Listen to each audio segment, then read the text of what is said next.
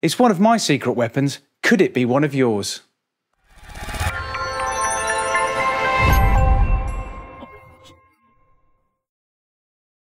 Hi, welcome to the Crates Motel. My name's Conan.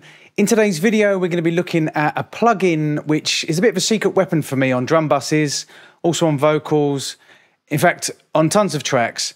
It's a plugin that's not talked about very often. I've looked online, there's not many videos about it. I don't see it on sale very often, if at all. And it's just sort of a little bit of a secret plugin that just doesn't really get talked about, which is quite surprising considering how revolutionary the hardware was in the 80s. I used to own two. It's one of the only pieces of hardware that I actually miss. Let's jump in. So here we are in Studio One. The plugin we're going to be looking at today is not a new plugin. It's quite old, maybe 6-7 years old. It's by Waves and it's an emulation of a piece of hardware by BSS called the DPR-402. I really don't see this talked about very often, which is quite surprising because at the time, in the 80s when it came out, it gained a bit of legendary status, especially on drum buses, that kind of thing. It was used on a lot of early hip hop and electro, and it had a sound to it. So I'm surprised that it's not talked about more. I'm surprised that Waves don't mention it more. I'm surprised there's not more videos on it. I absolutely loved the hardware. Now, I'm not going to compare this to the hardware because I don't have the hardware to compare it to. It behaves and sounds similar to how I remember the hardware sounding, but I'm not going to get into comparing it and saying it's exactly like the hardware. It's a VCA style compressor, but it also had a de-esser and a limiter as well, which was quite unusual at the time to have a single processor that had de-essing, compression and limiting in serial. Now I'm just going to run through the controls very, very quickly and the additional controls that Waves have added to it that weren't on the original hardware.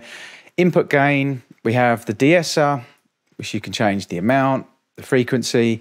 We have the compression section with threshold, ratio, attack, release. As I said, it's a VCA style compressor, so similar to something like the SSL.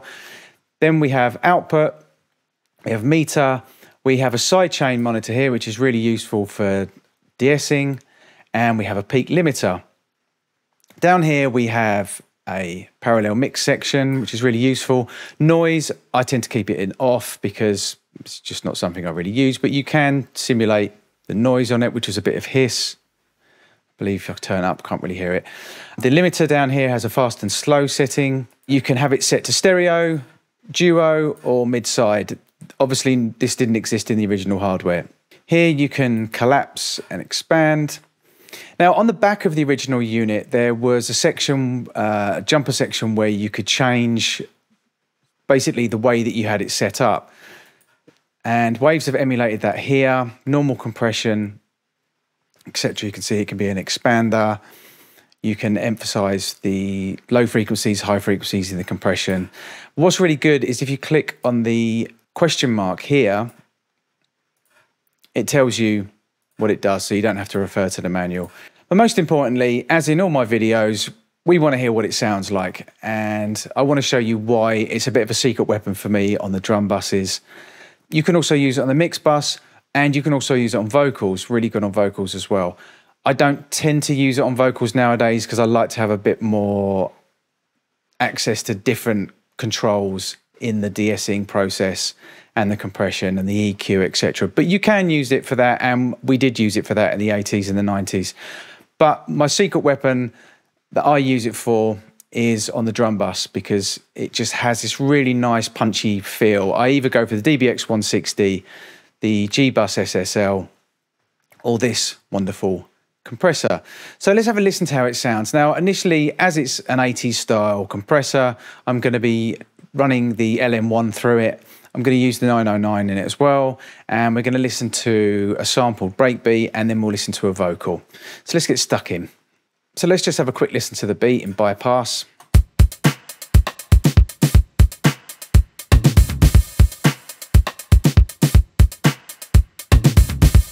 Typical Linn drum sound from the 80s. I've got a little bit of reverb on there, Lexicon 224, just really creating that kind of 80s sound. So that was in bypass. Now what I'm going to do, let's just forget about this for the moment, and let's just use it as a VCA compressor. So we've got it set to compressor here, and let's just have a listen to it.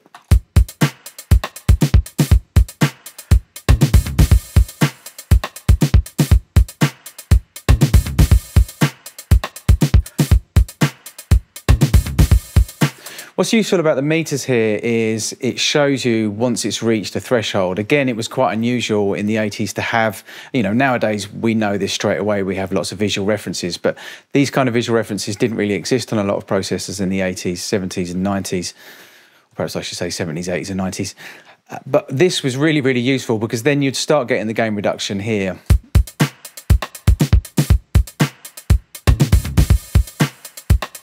And now you can start hearing that punchy sound.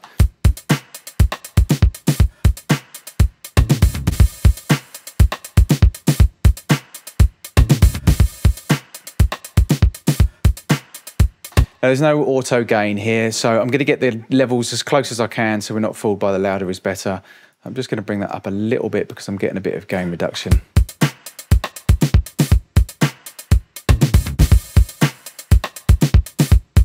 It's just a really nice glow. It's quite subtle. I'd say it's more transparent than the DBX160. Another thing, of course, you can do is you can really, really push it.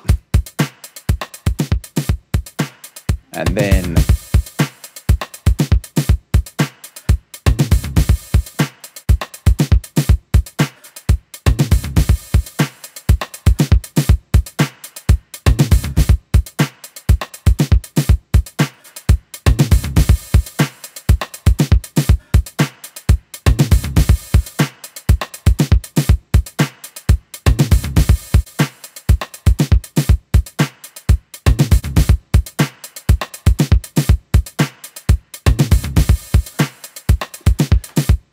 so it's got that nice pumpy, punchy feel that you would get from an SSL and a DBX160. It's actually a lot more transparent than I remember the hardware being. I guess maybe that's why this noise was introduced here, but really this noise doesn't really do anything that I can really hear. Maybe it adds a bit of saturation, possibly, but you know, I kind of like the fact that it's got a bit of transparency to it.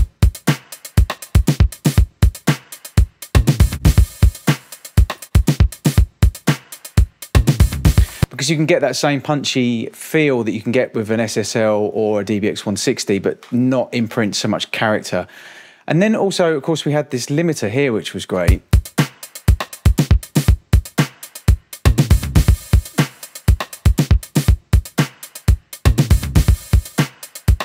So in the fast setting, a really nice bit of glue.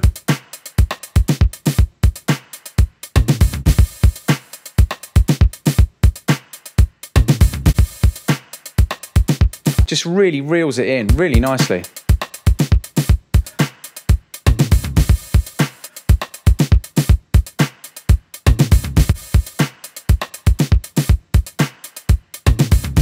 So another thing that we used to do with drum buses is we would put it into DS wide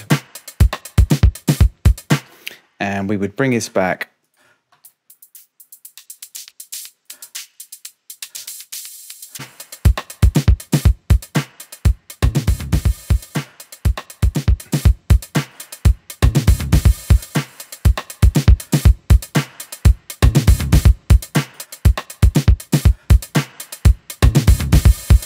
And it would glue the high end really nicely in.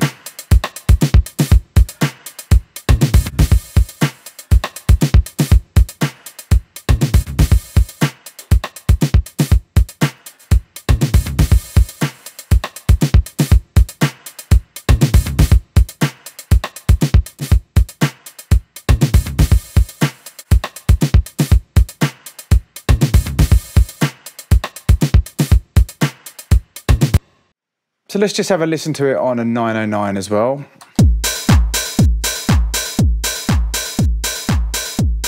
What I tend to do with this when I use it on a 909 is push it quite far. Have it on pretty standard VCA settings that you would have with something like an SSL, and then bring it back just a little bit in parallel. So you get that nice breathy feeling.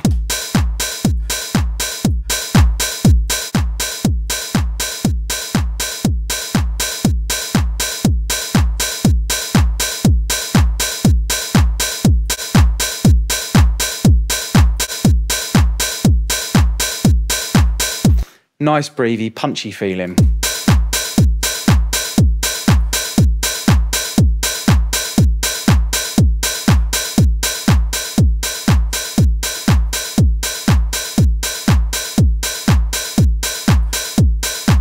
And you can take the transient off the hi-hats a little bit.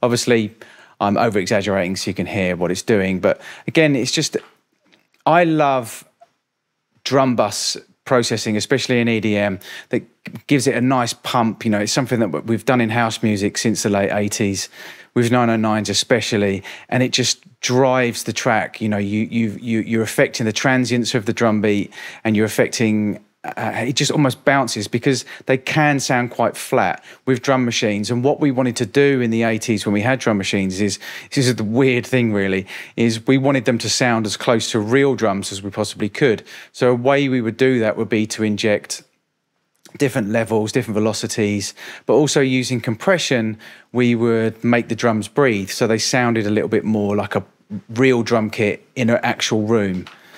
And that's kind of how we develop these techniques, really. But going to today, again, it's something that we do use. You know, it's a sound that you're used to in clubs, especially hearing that drum beat breathe, you know, over compressed. And you can do it really, really nicely with this compressor, which is, you know, why I like using it. I love that sound, that sound.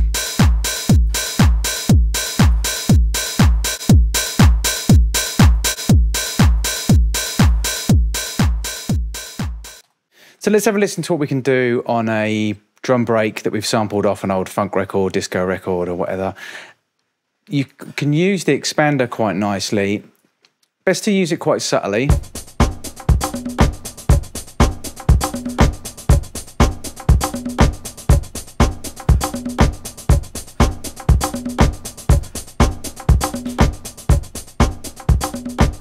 But listen to the transients of the kick and the snare, and the way the hi-hats are just kind of leveled a little bit, don't breathe quite as much. So that's it in bypass. The expander it grabs everything and sucks everything up a little bit.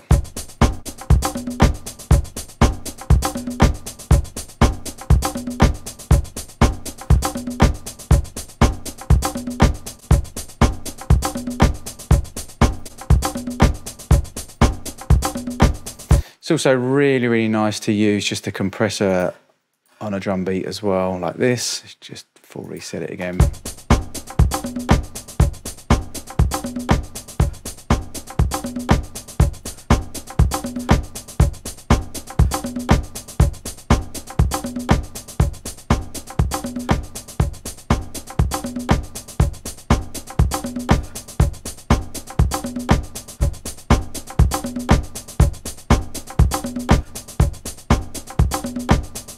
Again, that nice typical glue.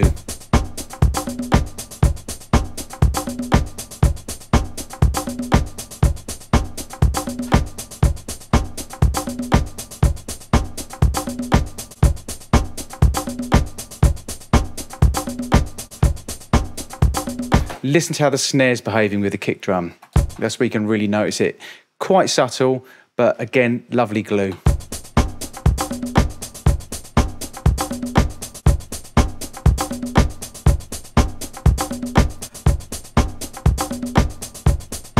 Just makes it sound really even, because the drum beat, if you actually listen to it without compression on it, is a bit lively. The kick drum's a bit lively. It's not the best recording.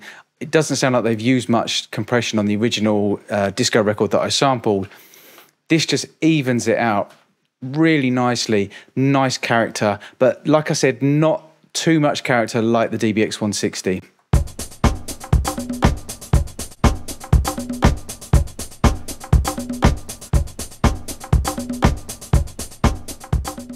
So let's have a listen to it on a vocal, using it in serial. So we use a de-esser, the compressor, and then the limiter. So we'd have it switched to the compress here, normal compression down the bottom here.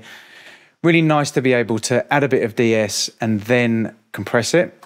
I don't kiss and tell, I don't kiss and tell, I don't kiss and tell, I don't kiss and tell, I don't kiss and tell. I don't kiss and tell. I don't kiss and tell. I don't kiss and tell. I don't kiss and tell. I don't kiss and tell. I don't kiss and tell. I don't kiss and tell. I don't kiss and tell. I don't kiss and tell. I don't kiss and tell. But what you can also do is use it in this DS mode here, where you can choose the frequency. I don't kiss and tell. I don't kiss and tell. Using this sidechain monitor here. I don't kiss and tell. I don't kiss and tell. And then use these controls. I don't kiss and tell. I don't kiss and tell. I don't kiss and tell. I don't kiss and tell. I don't kiss and tell. I don't kiss and tell. I don't kiss and tell. I don't kiss and tell. I don't kiss and tell. I don't kiss and tell. I don't kiss and tell. I don't kiss and tell. I don't kiss and tell. So for me, it's a really nice, subtle de-esser. So actually listening to this now is making me think, do you know what, actually I might start using this as a de-esser again, because it has a nice, smooth de-ess to it.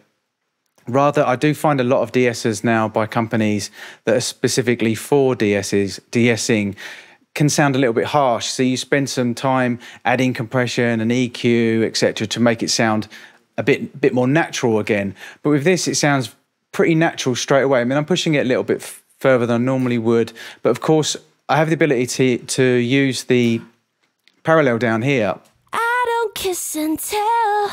I don't kiss and tell. I don't kiss and tell. I don't kiss and tell. I don't kiss and tell. I don't kiss and tell. I don't kiss and tell. Let's just zoom in on the kiss. Kiss and kiss and kiss and I don't kiss and I don't kiss and I don't kiss and I don't kiss and I don't kiss and I don't kiss and I don't kiss and I don't kiss and I don't kiss and I don't kiss and I don't kiss and I don't kiss and I don't kiss and I don't kiss and. You can hear it's really nice and rounded and really, really subtle. So I think I might go back to using this on my vocals as well for de-essing. So there you have it, the Waves emulation of the BSS DPR-402. Absolute drum bus legend in the 80s. And I still use it a lot now. It's a little bit of a secret weapon, like I said. I like to use a DBX160, and obviously I love the SSL, but that one I'll reach for if I'm doing some real 80s sounding stuff. It's great on 909s. But doing this review has made me realise that it is actually really nice on vocals. I don't remember really using the hardware on vocals very much, and I wish that I had now. It is a really natural sounding de-esser, and like I said, the reason why I prefer using a separate de-esser is to give myself more control over the EQ, the de-essing process, the compression process. But using this as a de-esser like I just did, it's made me realise that I can just use it as a de-esser and cut all that out. You know, I mean, it is a process that the whole point of the processor was to be able to de-ess and compress and then limit in serial. And really, that's what I should be using it for. So I'm glad that I did this review, because it's made me realise that it is actually a really, really good de-esser as well. So thanks for watching. Honestly, go out and demo this plugin, because no one ever really talks about it. I see barely any videos on it. I don't see it on sale very often. On Waves, they constantly have sales on. I'm sure it probably is really, really cheap. It's definitely worth picking up, because you're getting a really, really good de-esser, a really good mix bus compressor, and a limiter as well. There's a limiter on it that you can just use a limiter if you want with a fast and slow setting. So it really, really is a really, really good plugin. So go and demo it. So thanks for watching. I hope that was inspiring in some way. Thanks for watching. Please subscribe for more mixing and mastering tutorials and reviews. This is the Crates Motel. My name's Conan. Until next time.